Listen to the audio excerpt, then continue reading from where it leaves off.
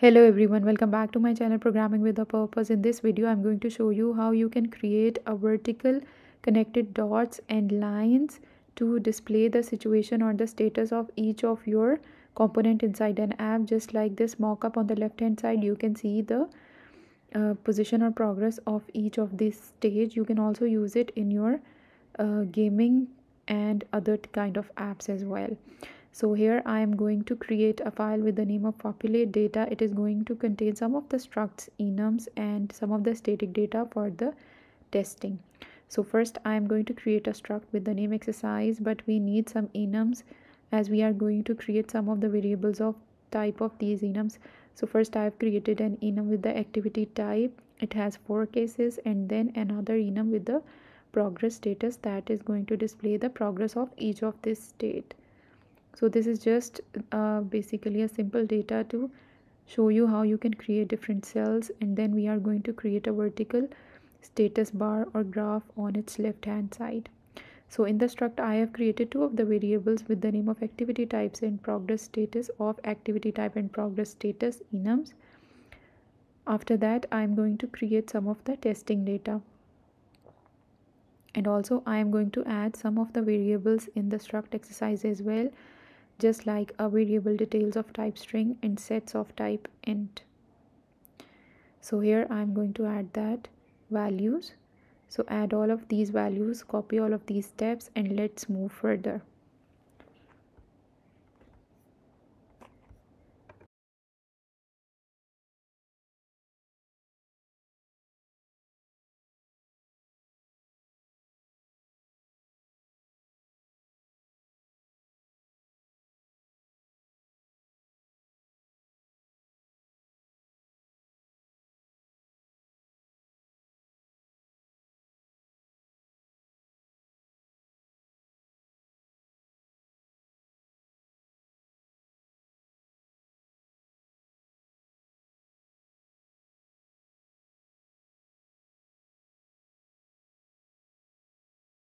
So here I am fixing an error, and once the data is complete, after that I am going to add another file.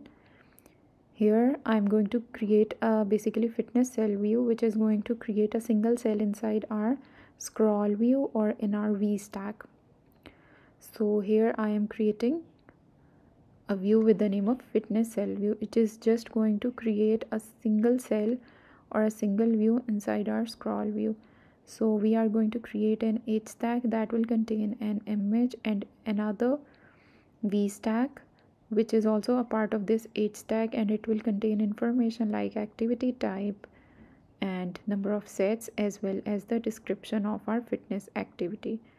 So follow all of these steps and set the properties as shown in this video.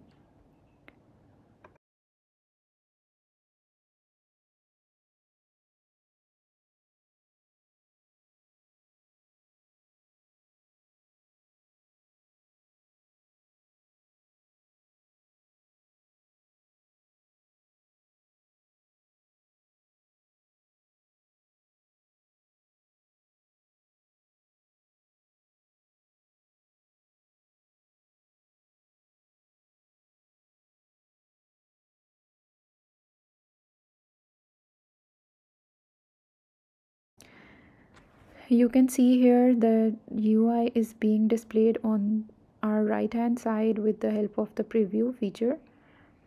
So you can see here that the view is pretty much like the view we want. After that I'm going to add a background to my cell and some padding. So basically I'm going to color the background so I'll be able to see its bound. So I'm going to give it a bright red color, and you are going to see that the edges should be a bit far from the text. So I'm going to add some padding here, and the padding is causing some issues, so we have to move it before the background. And since we haven't added the dot, it is going to crash. So we have added the dot here, all issues are fixed, and now we are going to make the corners rounded with our corners radius 10. So this is the view that we are going to get with all of these values. So I am going to make the text and image slightly bigger so that everything is clearly visible on the screen.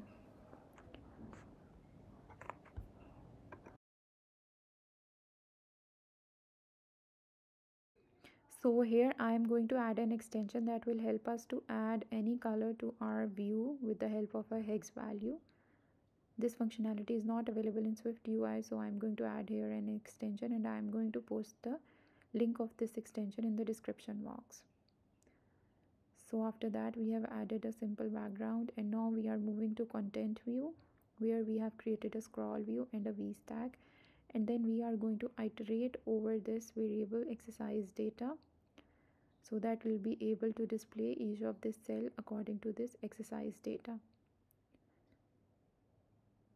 So I have created here a fitness cell view which contains the static data for each of this cell. So here I need to basically encapsulate this exercise data variable inside a struct populate data, and then I'm going to make it static so that I'll be able to access it without creating an instance of it. So here the data is available, and it is going to display us the number of cells according to the count of our populate data, which is 4. Now I am going to create another custom struct which is going to draw a vertical line on our view for each of these cells. So create all of these functions according to the code shown in this video.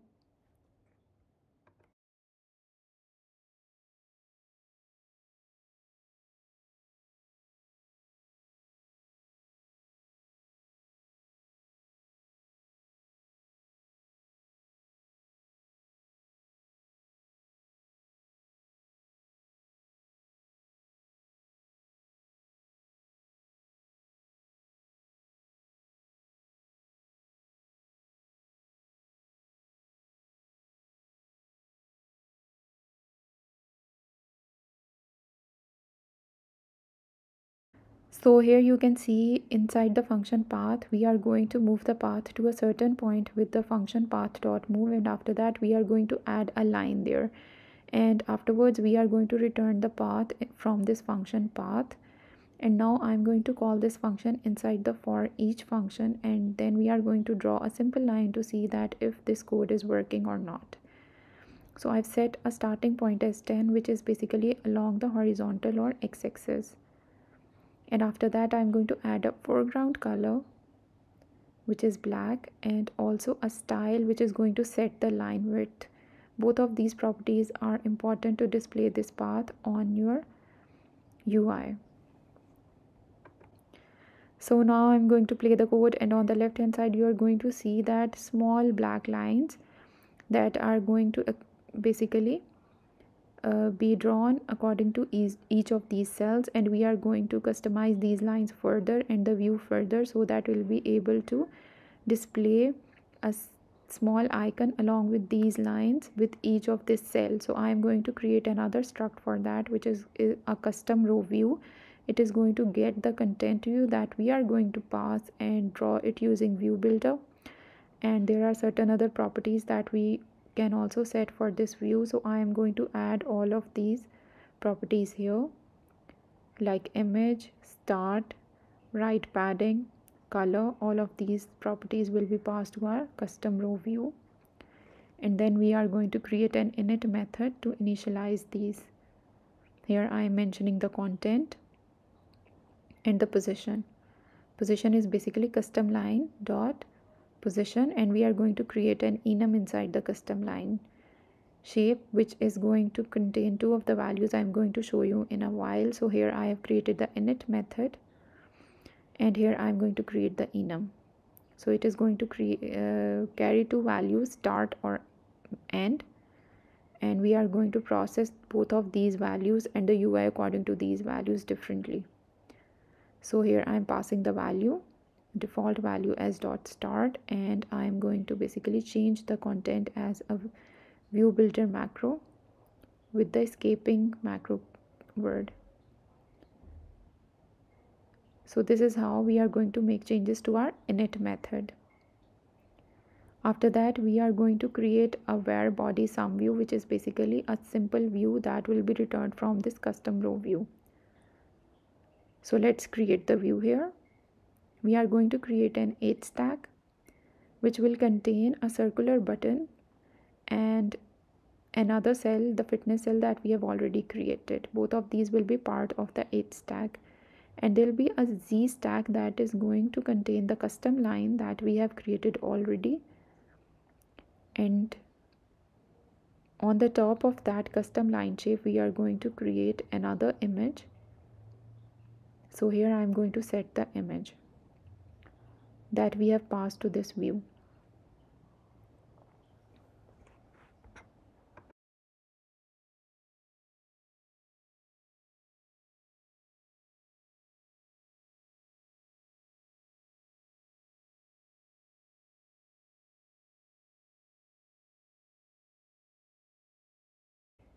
So here I am setting the frame width of this H stack with some right padding, and after that I am setting the content and then a spacer.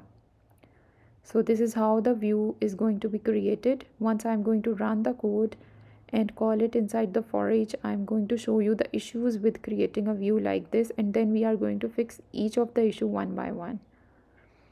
So here I'm moving the content as the last argument to the init method, so that I'm going to create it with a simple curly brackets. So here, instead of passing the last argument, I can simply use a parenthesis and I can pass the fitness cell view as a content to it, and the rest of the values I'm passing the static values here, and I'm passing the start value there inside the custom row view. So I've set the color to blue, and as you can see that it seems like these circular images are part of the V stack and not of the H stack. So I'm going to move a curly bracket after the spacer, and these are going to move on the left hand side properly. Now I'm going to adjust the right padding, and you can see that the view is getting a bit better. So I'm going to add the value here 50, and now I'm going to adjust the position of the line according to the start parameter.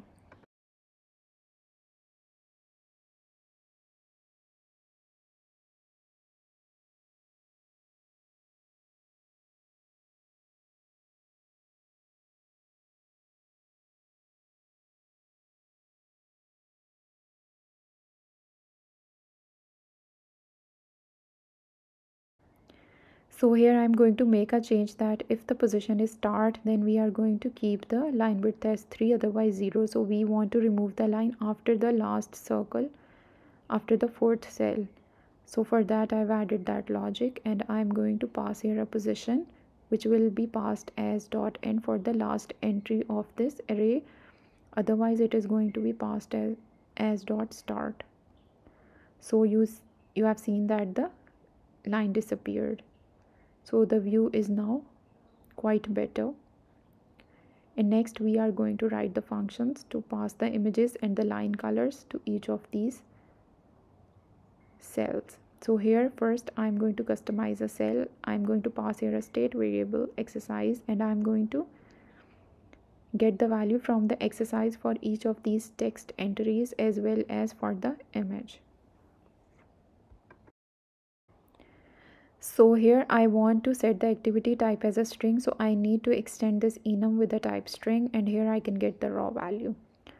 After that I'm passing here the exercise dot sets value, and here I'm going to pass the exercise dot details for each of this exercise type.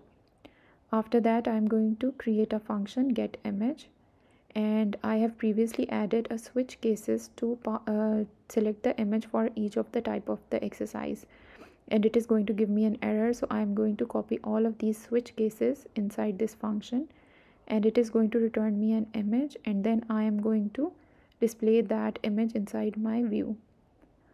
So I'm adding return with each of these cases, and I'm going to call this function inside my fitness cell view.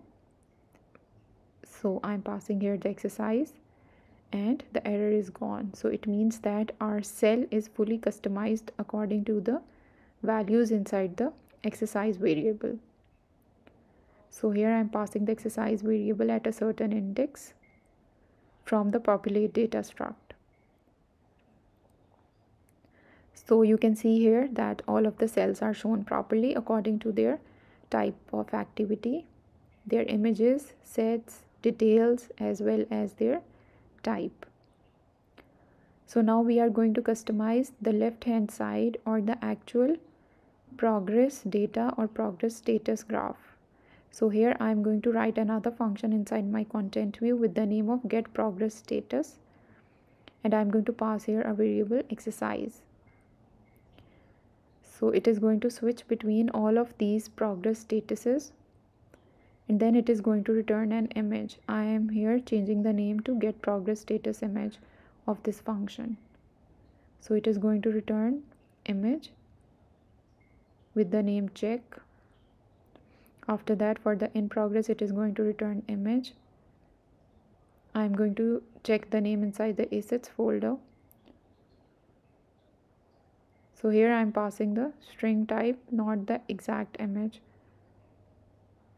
So the image name is in progress, and for logged the image name is lock. So I am going to pass this function inside an image, and we are going to get that image.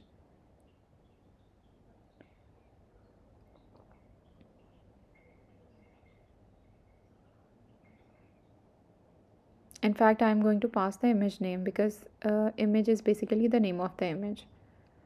So our custom row view is going to create an image from that image name that we have passed from this function. So after that, we are going to create another function that is going to pass the color. Now there is a bit tricky about this get progress status image, because the line that is connected with a button or an image is basically of a different color, which means that if there is a line that is emitting from the done button, its color will depend upon the image that is receiving that line. So we need to get the color from exercise data n+1. So this is the, I have got two properties, the color and the image name.